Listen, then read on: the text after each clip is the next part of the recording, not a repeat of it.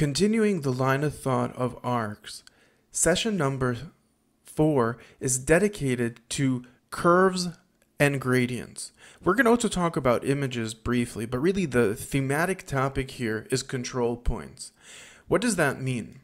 Well, drawing arcs is you're controlling the drawing inside of a path. While as soon as we finish drawing with arcs, and we're going to look at that in this lecture, the following lecture will follow curves, which basically are lines that you control and change their angles using a control point.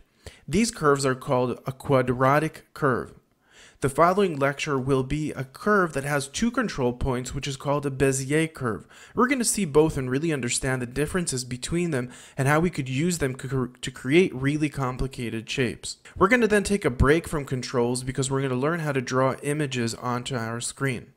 Once we do that, we're going to revisit back to curves and cut through to a new topic, which will be gradients. And how do you create color manipulation that is really a controlled point where you're controlling colors from one color to another? We'll start with the linear gradient, and then we'll complete the section with the radial gradient. So without further ado, let's jump right into arcs. Drawing arcs we've met a few times throughout this title, but in this lecture we'll go ahead and look at how to create a pie chart, which is completely different than what we've created so far.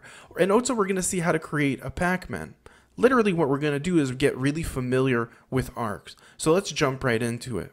Let's kick off this section with something that should be really easy. I already created a basic flag, and together we're going to work with the arc to create pacman, or a pacman type of person. Now, I created already the function, the create pacman, and integrated it just the way we did in previous lectures.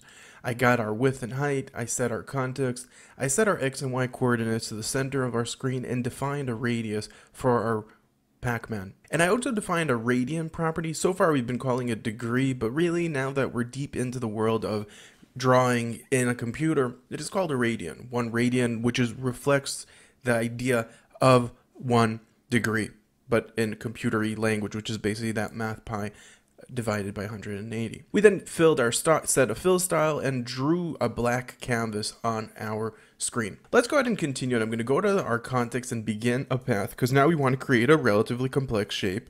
And I'm also going to go ahead and reconfigure our fill style. And again, I have that pre-configured already, so I'm going to go ahead here and just grab the value that should go inside of here. And once we have the color, I'm going to go ahead, and the first thing I'm going to do before I start drawing is I'm going to move my coordinates to the center of my screen, which is our x and y coordinates. Now that we've got that and we're inside of the center point of the circle, the next step is we want to draw out that circle area. Now to do that, I'm going to go ahead and use the arc, and we've met the arc previously. The first two properties are properties we've seen before, which are the center point of our circle. The next is the radius. The next point are 2 points that say how far do we want to go. Until now we went from 0 to twice our, basically to 360 degrees, from 0 to 2 times pi. This time around, I'm going to go ahead and say I want to go to 40 times our radian, giving us a 40 degree. And then I want to do for our next property, I want to end it at 320 degrees. I already calculated it to be true. Next, I'm going to set this to be false, and I'm going to show you the difference between false and true in this case once we run this. And now that we created the arc, I really want to close things up.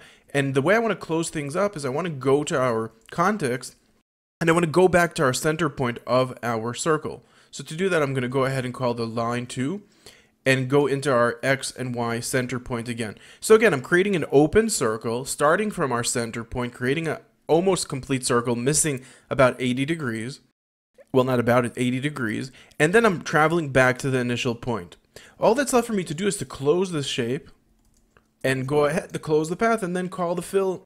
And literally that's all I had to do. If I go ahead here and click on refresh, we'll see that now we will have the pacman shape if I don't have here error. And I'm seeing that raw dion is not the right variable. It's radian. So let me go ahead here and just make sure that I'm using the right variable. And let's go ahead and give this one more shot. And we still have your content line width is not a function, and line 366. So let's see, line 366. Oh, because I wanted to do line 2 and I wrote width for some reason. So line 2, let's save that. Click on refresh, and here we go. We have our pacman, and it's beautifully positioned exactly as we wanted it to. So let me just go through this really quickly. Again, we began a path, closed the path. Everything here is familiar. Even the arc is familiar, only this time it's the first time that we send in not a complete circle. We didn't complete our circle, and what we did was our first step was to start from the center point to draw out the partial circle and then close it by going back to the initial point where we started from, and then we were ready to fill our shape up. Now, if this time around, if I set it to be true, our last parameter, counterclockwise actually has a meaning. So instead of having our define coming from here through here, what would happen is the shape itself would be drawn in the other direction, opposite direction, so we would actually get only the actual element that is missing. Now, to that matter, if you wanted, for example, instead of creating a pacman shape, but instead of that, let me go ahead here, instead of that, if you wanted to, I could have went ahead here and duplicated this whole section and then went ahead and just set this to be true. I could create a pie chart. All I really would have to do is push our x and y coordinates a bit, really just our x coordinate maybe. I could just push that x coordinate maybe by, let's say, 5 points, and then it would be our slice would basically sit outside of our pie partially. Or if we wanted to make it really sharp, then go ahead there and make that pie go out. Or notice what's happening here, that also we're having here a stretch instead of going out. So what I want to do is I want to make sure that when I'm changing my x position, everything here is valid. But the only problem is that I didn't change my move to points also. So I would have to also change my starting move point and also my line to move point. So my x coordinate is always in that right position, and I'm not having a few different positions stretching out the item. So then if I would do that, then I would have that pie element removed. So there you go. So now you know how to create a pacman, and you would also know how to create a pie type of chart. So that's it.